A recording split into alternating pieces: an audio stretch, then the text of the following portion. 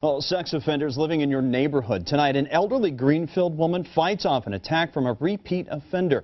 The attack raises many questions about the supervision of sex offenders, especially those who are considered mentally ill. 12 News reporter Colleen Henry investigates. Eunice Arnecki had just gotten home from the grocery store 2 weeks ago when she found a strange man in her dining room. I came up to him because I thought I knew him, but he had no teeth in his mouth. And he was dirty cap and everything else, and he's trying to hug me. Zarnecki says he dragged her into her bedroom and started tearing at her clothes. I said, I'm old. I'm beating him on the head. And he wouldn't stop. Soon, Zarnecki found a way out. He says, can we take a bath?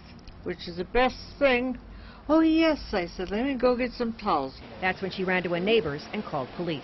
We got a 911 call from a frantic elderly woman indicating that someone just attempted to rape her.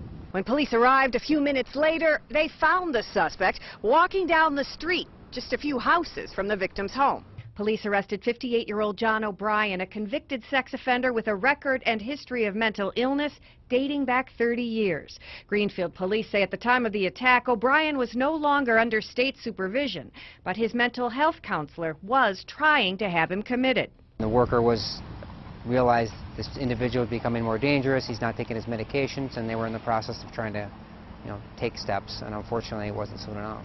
Zarnecki says she's speaking out to warn others. Her attacker got in because her back door was unlocked. Keep their doors locked and look around, because my neighbor next door said he saw this guy walking around all the time. I've never seen him. You're pretty, gutsy. But now I'm still freaky every time anything happens. Angry and scared.